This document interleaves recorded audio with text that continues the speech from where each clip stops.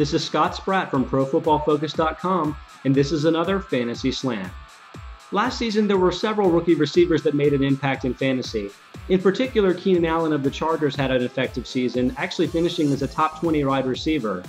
Cordarrelle Patterson of the Vikings took a little bit longer to get going, but over the last 6 weeks of the season, he too was a top 20 wide receiver in fantasy.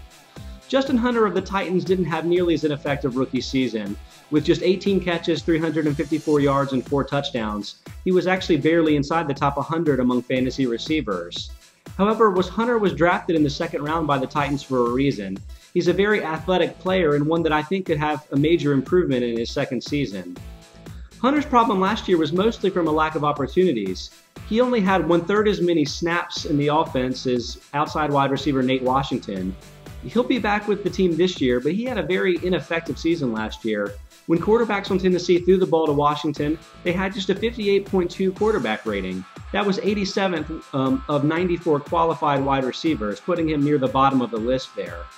Meanwhile, when Hunter did have the ball thrown his way, he was very effective. He had 0.37 fantasy points per opportunity based on the number of carries and pass routes run that he had.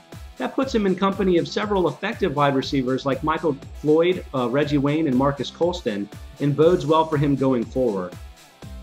In particular, the thing I like about Hunter is his size. He's 6'4" and 196 pounds, and you saw him use that size to his advantage with those 4 touchdown catches last season.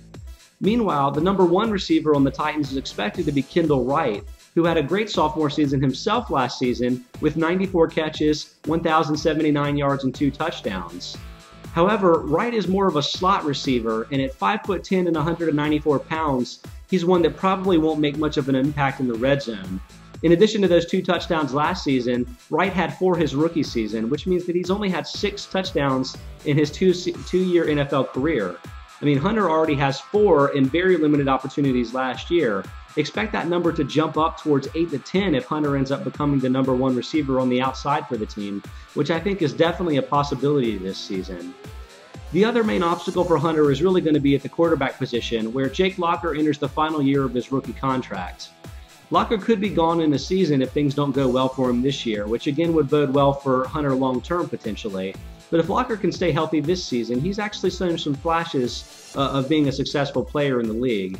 Either way, I think Hunter is going off as a value right now, going off as sort of a mid-40s wide receiver outside the top 100 in most redraft leagues.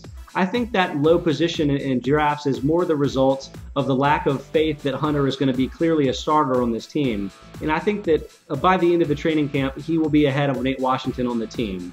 As such, I think that Hunter makes a very effective late-round lottery pick in smaller redraft leagues.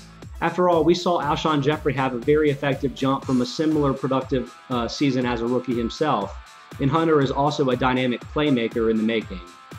This is Scott Spratt from ProFootballFocus.com. Thanks for tuning in.